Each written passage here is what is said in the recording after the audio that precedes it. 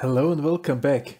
This time we're talking about how to get signals about the physical hardware, the hardware of interfaces. Okay, we're talking about how to transmit things from one system to the other system. Well, basically there are three possible ways. So there are cables. There are fiber optics, and there are radio transmitting things. Well, radio transmitting things are rather easy. Everybody knows Bluetooth, easy from understanding, from cabling. We don't need cabling. Everybody understands Bluetooth. Everybody understands Wi-Fi, because it's all around us.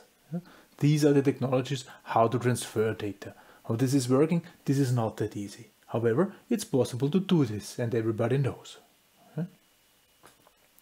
Then the majority of the things are still cables, transmitting data, cables, sensors and so on. They're usually cabled. We're going to have a look on different type of cables. I'm using sharp tools, studied guy with sharp tools, might be interesting, hopefully not for me. And then we will have a short look on fiber optics. Okay, but now let's start with cables. A very basic cable. I have here some examples for us, for you. A very basic cable are such cables. These cables, you see, they are just some wires inside. There's a coating. Let's open it. Let's open it a little bit. Let's hope I'm not cutting myself.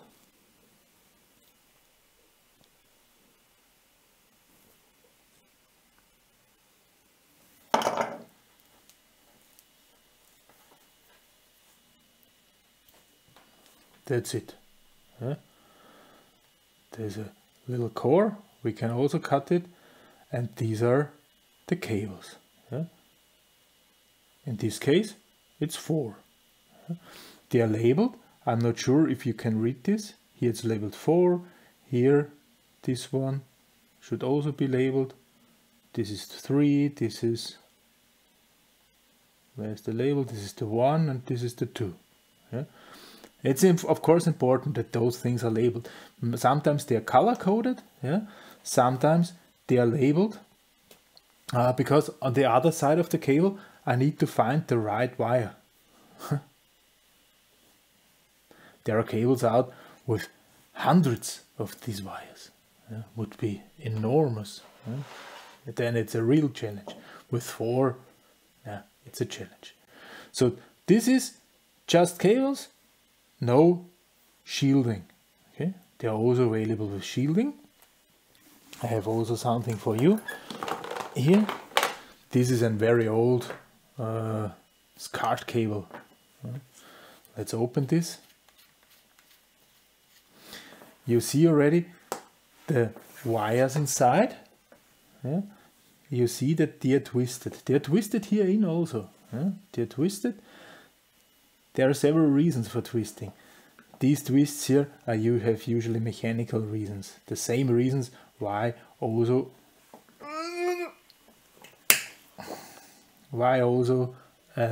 rope is twisted. You see, they are plugged in, and here this thing here, this is the shielding.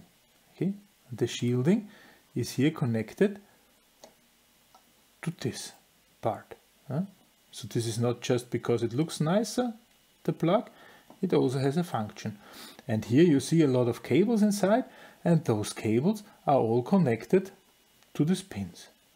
Typical. Okay. Some of the cables are grouped, you see here. I hope you see. There are 2 cables and they are grouped together. That's also possible and quite usual, let's say, that we are grouping different cables which belong together in one protective coating. And you see, these are color coded. On the other side, I just have to use the right color. That's it. Close it again. So here on this fancy look-through coating, we see the shielding. Another example of such things. Have you ever wondered how a USB cable is looking inside? This is a USB cable. Let's open it.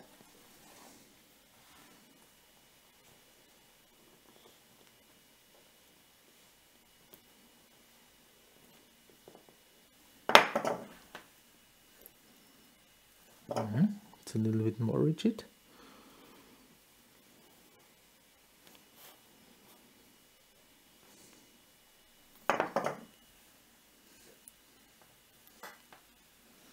And see what is coming out here.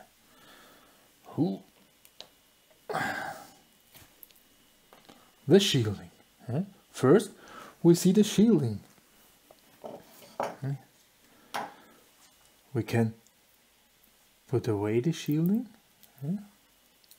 Usually there is one bigger wire inside the shielding for connecting the shield. Or you just have to pull these together and connect the shielding. And then there is usually also a foil, which is, here's also the wire, you see? Here's a little wire, you can connect it, or you can do it like this. Usually we use the wire. And this foil we can also open here somewhere. Use a little toy. And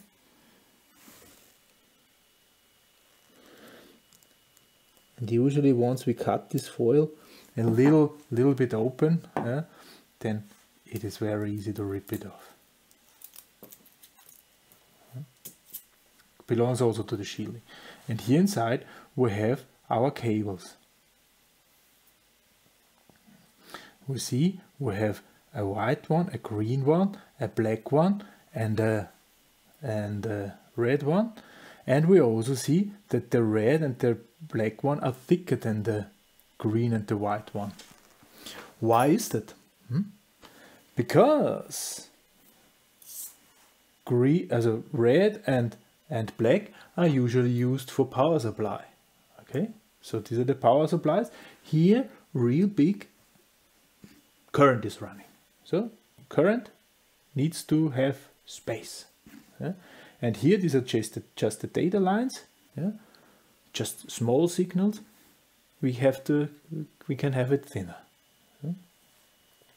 That's how a USB cable is looking inside. These are connected. This is the shielding. This is the power supply, 5 volt usually, ground plus, and this is the data transfer cables. Serial cables. What serial means, we will hear. So this is USB cable. Also, looking pretty similar to this one, right? This is a little bit thicker, but this is with shielding and this is without shielding.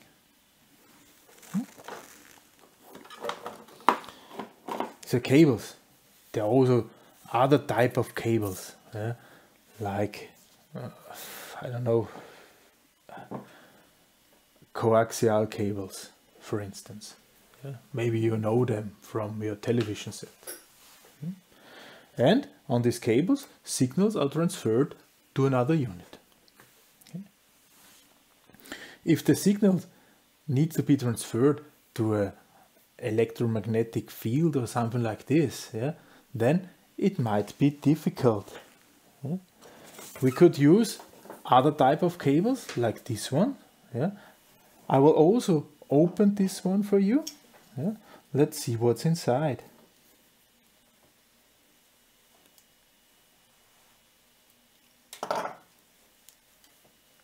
We see already it's shielded. Okay, so there's a shielding inside. Let's open the shielding also. Second shielding, yeah, but not only second shielding, there are separately shielded bunch of wires. Okay, and there is also a shielding connector or wire. Let's open one of these. I'll cut it open here.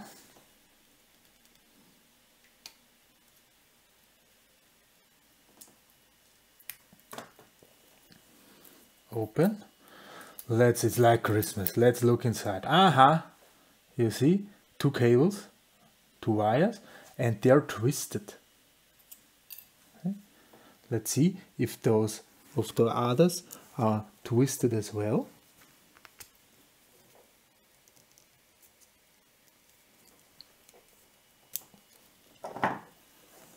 Let's open another one.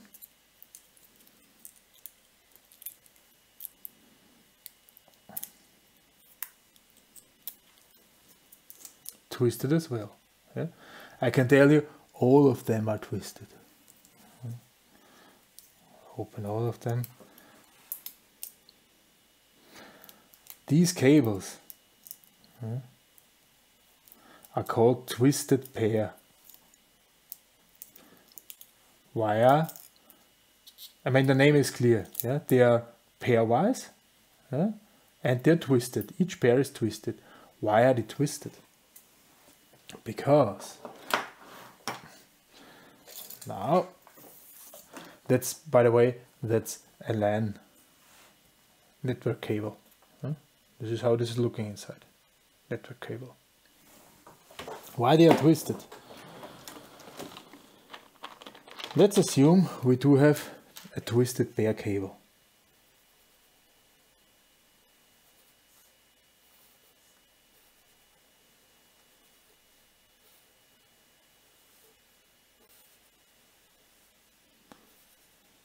This is a twisted pair cable. Okay? And this would be a regular cable without twisting. Okay? Now let's assume we also have some electromagnetic interference. Yeah? So we have some electromagnetic field which is going through and is changing the direction and so on, and is somehow inducting here voltage. Yeah?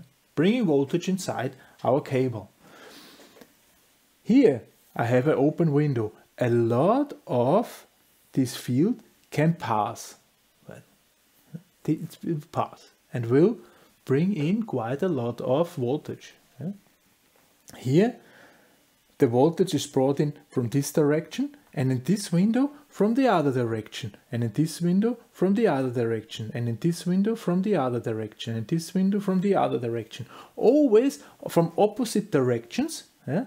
This means here will, let's say, if the voltage in this window is plus, in this window the voltage will be minus. And in total I have zero voltage. Okay, so twisting cables makes them not only more durable in mechanic ways, they also help getting rid of electromagnetic influences. Okay? Also the shielding is helping for this and so on. Yeah? We might reach a limit here. Yeah? And if we are going to transfer with higher speeds or at prolonged length, yeah, then we are going to use fiber optics. Fiber optics, how they build? There's a very thin glass core. Yeah? Then there is a cladding, a coating, a protection shield. Yeah? Then around this there's another coat, and then there is the insulation. It's not really insulation then. Yeah? This here is glass. Yeah? This is the fiber optics. This is there the light is traveling. Okay. glass. There are monomode and multimode phases, fibers.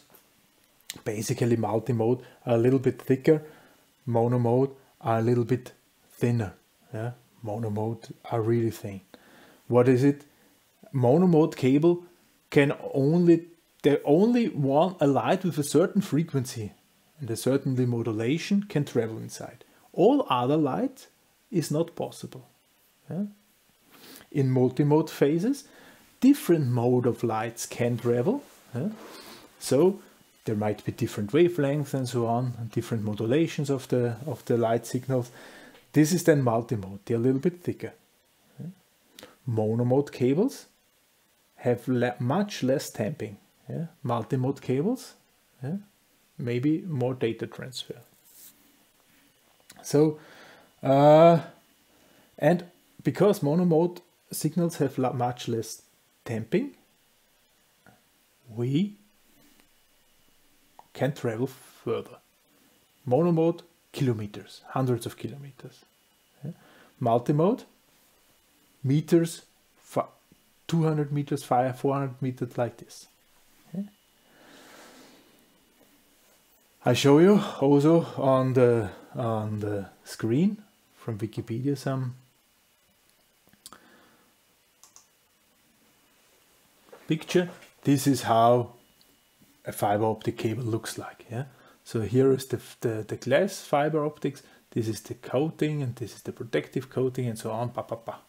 And then from the outside, it just looks like this. Yeah? There's no difference. Just the connectors look a little bit different. The connectors look like this, yeah? Usually. Yeah? So it's not that different. Yeah? And we only have to take care about the radius, how far it can be bent. By the way, it's also a topic on copper cables, but not that much. Yeah? People always think that this radius, this minimal radius we have to keep, is because this little glass pieces inside, they will shatter, they will break, and then will not work. But actually, this is not true. Yeah? I show you the reason. Yeah? You can imagine this is the fiber optic, yeah? And this is the light which is traveling. Yeah? If it's straight, the light will travel everywhere with the same speed, or the light will travel with the same speed but have the same length. And then there is a bend. And now look what is happening. The light on the inner side of the fiber optic needs to be a shorter way, yeah? And the light of the outer side of the fiber optic needs to be needs to go a longer way. Of course, this is not possible because the speed of light is constant. So we will get here a gradient, and some of the light will simply leave. You can imagine like it's leaving. It's leaving the fiber optic, and only a part of it will prolong. Yeah? So there is a damping, and on every band there is a damping in the signal. This is the real reason, not because I break glass inside. These glass things, they are really tiny, really tiny. I mean, we're talking about a micrometer here. Yeah? This is a micrometer. Incredible tiny. A hair, yeah. Also, our hairs, it's usually made of a material which would just break. But I think nobody has the fear that if they stroke with the brush through the hair, if you're brushing your hair, then they will all break, right? It's the same effect. This glass here inside, this is usually not breaking. Reason of the band is the loss of signal. So, we talked about cables, we talked about fiber optics. Well, about radio transmission, there is not much to say. There must be an access point or something like this, a point which is then again cabled, with some fiber optics or cables, copper cables. And the last mile, the last way, it will be by air transmission, radio. Either it's telephone, communication system. Also here, only the last mile is traveling to our telephone. There is the receiver station, it's cabled. Or Wi-Fi, Bluetooth, different ranges, different frequencies and so on.